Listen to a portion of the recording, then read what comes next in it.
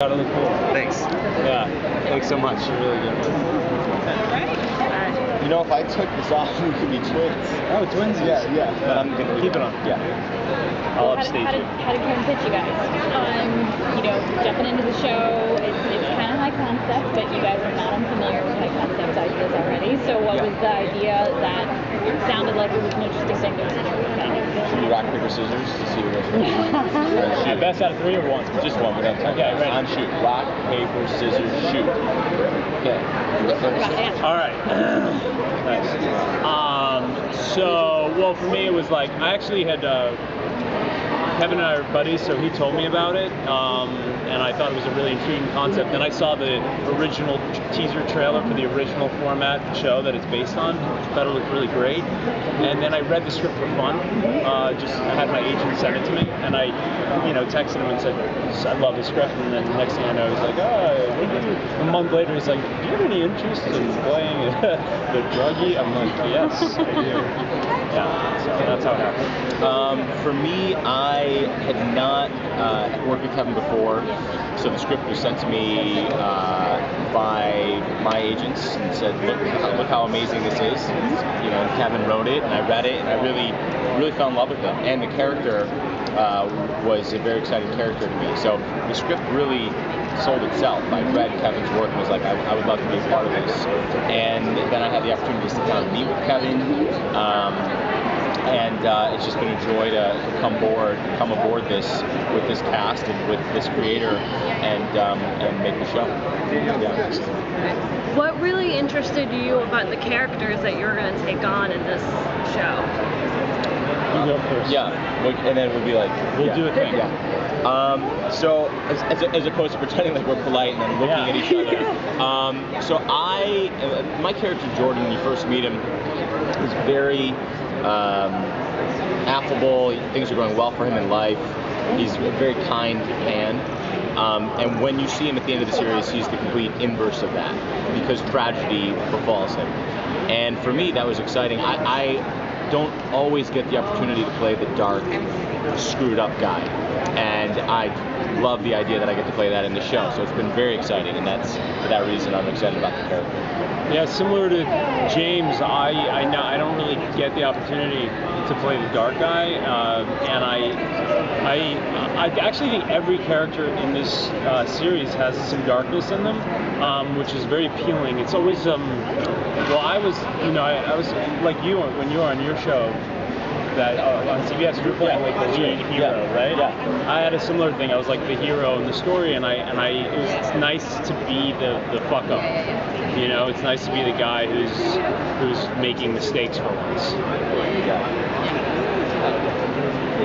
Your character is how does that interact with the fairy tale side of the show? Well, the 3 little piggies are, I play one of the 3 little piggies, okay. And the 3 pigs, the third one is actually the only one who is outsmarts the big bad wolf, and I'm not one of the third ones. So, we all have our flaws, and one of the lore of the folklore of the 3 little pigs is that they all kind of they want the easy way out. And my character, he's always trying to escape. He wants something quick, whether it's a quick jewelry heist or whether it's a quick fix on narcotics to make himself feel better. He doesn't want to ever work hard in order to actually build a house that's made of stones. What's the most exciting thing that happened on set? What's the most exciting thing about the series that you like working on? The most exciting thing about the series? There's so many ways to answer that question. I think for fans, the exciting thing about the series will be there's 3 very distinct storylines, and so I think that will provide a lot of entertainment and keep the episodes really fresh, because you're jumping from story to story in each episode. And so your A, B, and C storylines are really independent, and I think that's a very cool thing. And you don't often see that on a show, so I think that's a really fresh and new concept. Yeah, I also like how we know inherently, obviously, that there's 3 fairy tales. There's Hansel and Gretel, Little Red Riding Hood, and the 3 Little Pigs. So I like, even as a reader, when I was reading the script, I liked seeing the little sprinkles of the folklore in the modern day. So you kind of can pick up, oh yeah, that's something that Little Red Riding Hood did, or etc. And I like that. Right. Like in our show, Little Red Riding Hood, played by Danielle Campbell, she's Little Red Riding Hood, but the way that she falls off the path is she kind of falls into partying and sneaking out of the house. And so that's Little Red Riding Hood straying from the path. So it's just taking that and really making that analogy run. You said there was like 3 main storylines. Or do you have like one big bad guy that kind of ties them all together? They all interweave. Each story has, I think, its own villain. Yeah.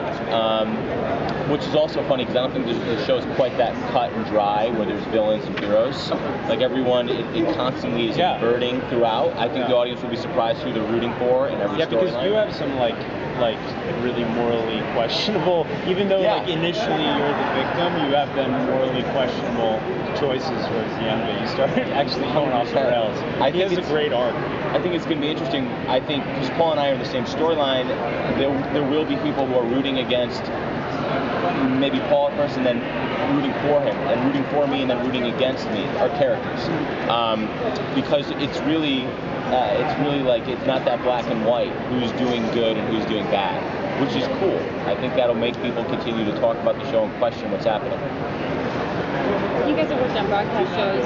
CBS All Access allows you to kind of be away from the standards necessarily of broadcast TV. Is Kevin able to amp up the show, and are you able to do more adult kind of themes since this is a darker tinged show? Does it feel more of like almost like you guys are getting a chance to play in almost like premium cable or like FX type territory where you can play around with the story and just be adult?